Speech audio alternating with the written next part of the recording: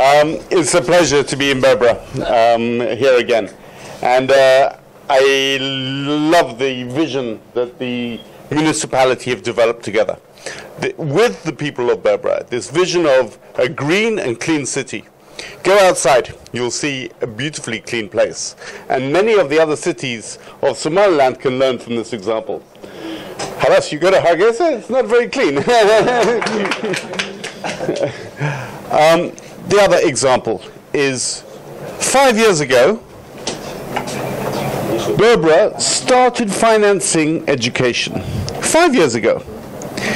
In 5 years, they've increased their budget by 10 times. So 10 times. They started with, what was it, 40,000. This year, $500,000. This is commitment to change. This is commitment to service. And the Director Generals here, they can learn from this. By unlocking the potential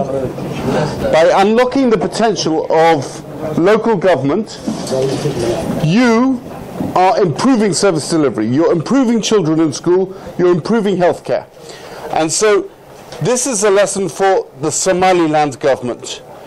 The potential with SDMs, the potential with LDF, if the Somaliland government invests and creates a local government fund and make systematic transfers to local government, you will change. You will change this country.